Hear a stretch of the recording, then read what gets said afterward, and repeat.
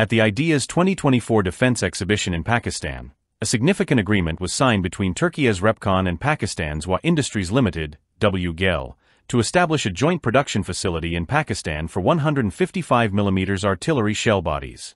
This collaboration marks a milestone in the military relations between Turkey and Pakistan, aimed at boosting both nations' defense capabilities and responding to the rising global demand for artillery munitions. The new facility in Pakistan will have an impressive annual production capacity of 120,000 units of 155mm artillery shells. This production line is not only designed to cater to Pakistan's domestic defense needs, but also to support international exports.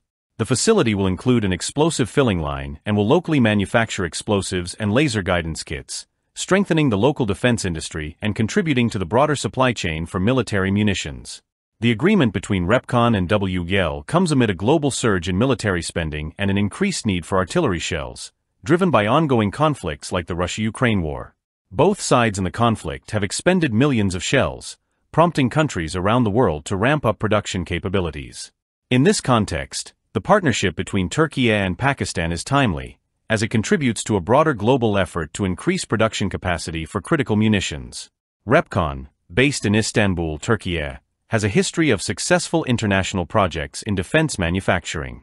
Founded in 1978, Repkon specializes in the design and production of metal forming machines and turnkey production plants. Its technologies include advanced methods like flow forming, shear forming, and hot spinning, which are used to create components for defense, aerospace, automotive, and other sectors. The company's international initiatives reflect its expanding role in global defense production. In October 2024, Repkon secured a contract with the U.S. Department of Defense to establish a 155mm artillery shell production line in Mesquite, Texas. This facility is expected to produce 30,000 shells per month and is set to supply 30% of the U.S. manufactured artillery shells by 2025. Additionally, Repkon has also undertaken a significant $435 million project to design and construct the first TNT production facility in Kentucky since 1986. Further cementing its presence in the global defense manufacturing arena. Repkon has also partnered with France's BOAS Group, a leading player in civil explosives and ammunition disposal, to meet the global demand for artillery munitions. These strategic collaborations position Repkon as a key player in addressing the growing need for military supplies worldwide. WA Industries Limited, WGEL, established in 1958, plays a central role in Pakistan's defense industry. Operating as the commercial arm of Pakistan Ordnance Factories, POF, WGEL manufactures a wide range of weapons, ammunition, and related products for the Pakistani armed forces. Its role as a public limited company also allows it to serve as the sole selling agent for POF civil products, which include arms, ammunition, and engineering goods. WGEL's extensive manufacturing capabilities include not only military products but also high-rise construction projects and military garments.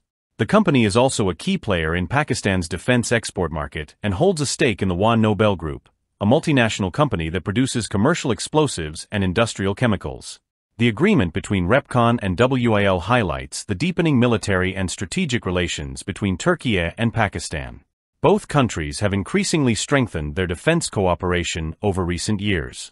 In February 2023, Turkey and Pakistan conducted joint military exercises in Khyber Pakhtunkhwa province to enhance interoperability and defense readiness.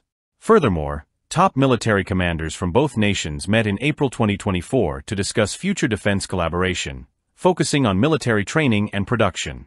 In September 2024, Turkey and Pakistan participated in the multinational naval exercise, Mavi Balina, in the Eastern Mediterranean, emphasizing their shared commitment to improving anti-submarine warfare capabilities and maritime security.